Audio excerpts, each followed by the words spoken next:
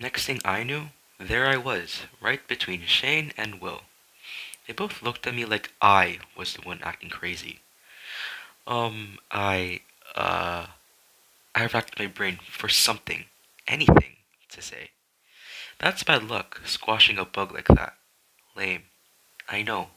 What do you expect? I was under a lot of pressure. I thought, one of Shane's friends said, looking more confused than before. It means your mother's gonna hurt her back. The taller one shoved him.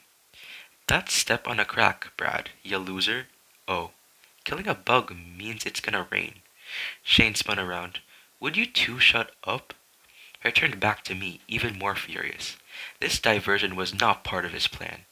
If you could call find a dweeb, kick his butt a plan. His dark eyes burned in their sockets. His fists clenched. My heart pounded in my throat. I took a step back. Just a little one, hardly noticeable to anyone else. But somehow, that couple of inches told Shane all he needed to know.